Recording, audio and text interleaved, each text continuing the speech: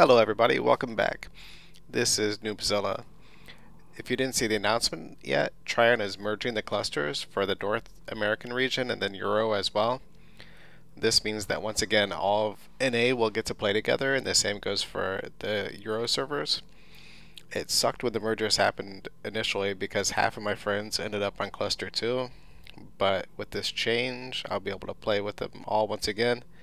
And for those who do PvE, you can play with the rest of your region in dungeons, so that'll be cool to play with my old friends in Warfronts again or in Conquest, and then all of you guys can raid or do whatever you PvEers do.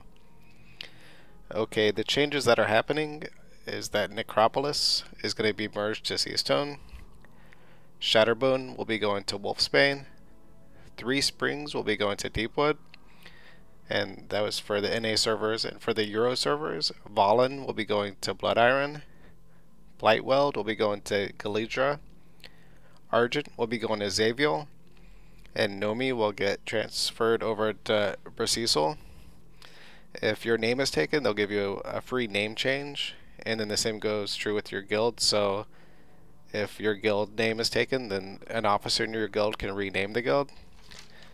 So while it's cool to be playing with our old friends again, it is a sign that the game might be losing part of its player base, so that kind of sucks. So what are your thoughts on this? Is Rift dying, or is this just put in so we can play with our friends like we requested?